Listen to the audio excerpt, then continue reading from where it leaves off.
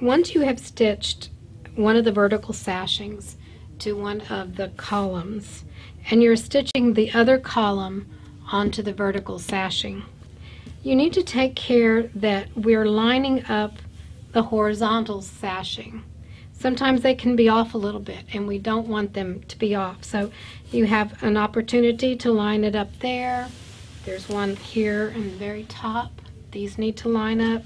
Every time between the blocks, you'll have to be sure you line these up correctly. And I'll show you how I do that.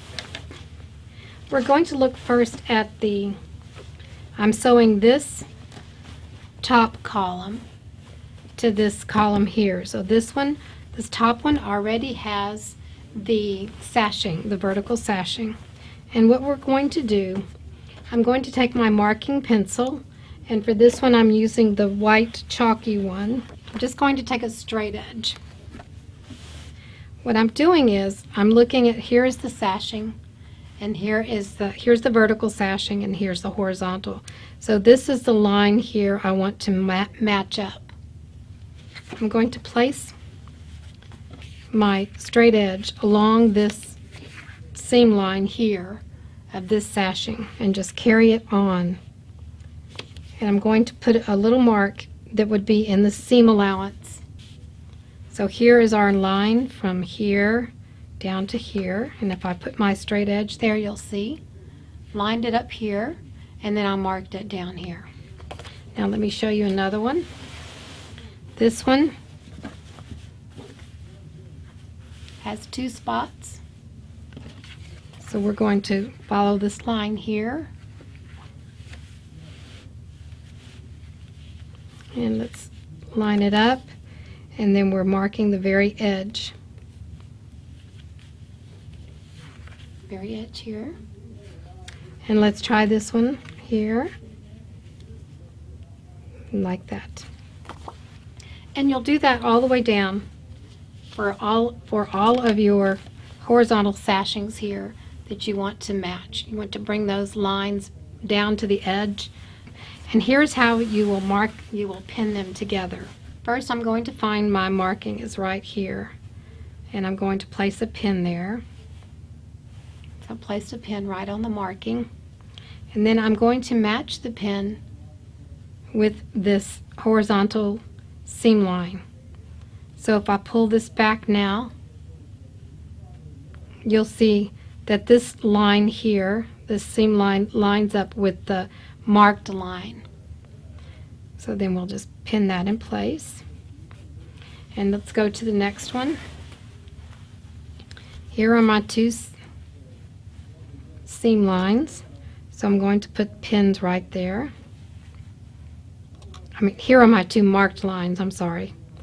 So I'll put the two pins there. Now we have those marked. And here are the lines we need to line up right here.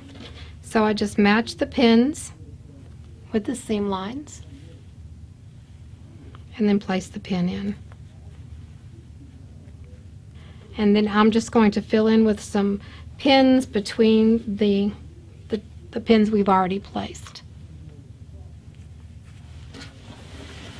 And then you'll just go down to the next section, would be here, this one that we want to match here, and mark it the same way. Let's do one more then. You can see it from above. So I'm folding this back. I'm lining the straight edge against this seam line here, and I'm marking the very edge. Do the same thing over here. And so here are my two marks. I'm going to put pins here, like this. So you see how these two pins match these lines here. Line them up and pin them in place.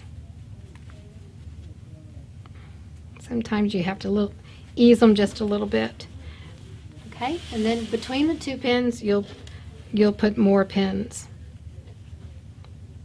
And I also found that it's easier and looks better if your sashings are at the top, and your pieced, all this stuff down here is at the bottom on next to your feed dogs.